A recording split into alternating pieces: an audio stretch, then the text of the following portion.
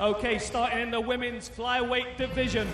Priscila Cachoeira against Shana Dobson. First to the stage in the blue corner, Shana Danger Dobson.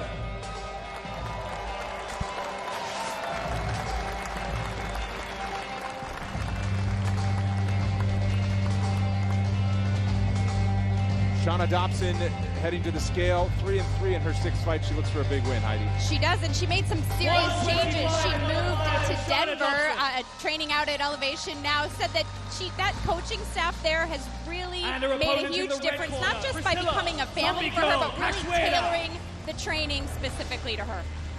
On the other side of this matchup, Rashad, Priscila Cachoeira. Yeah, Cachoeira's looking to not drop 4 in a row, you know, and being on that proverbial bubble is a very tough spot to be in, but at the same time, you have to just almost forget that you're there and go out there and fight with your heart. 126 for Priscila Cachoeira. Well, she's fought some of the best fighters in the UFC. Her UFC debut came against Valentina Shevchenko. She's also fought Molly McCann. This weekend, she gets Shana Dobson in a flyweight matchup.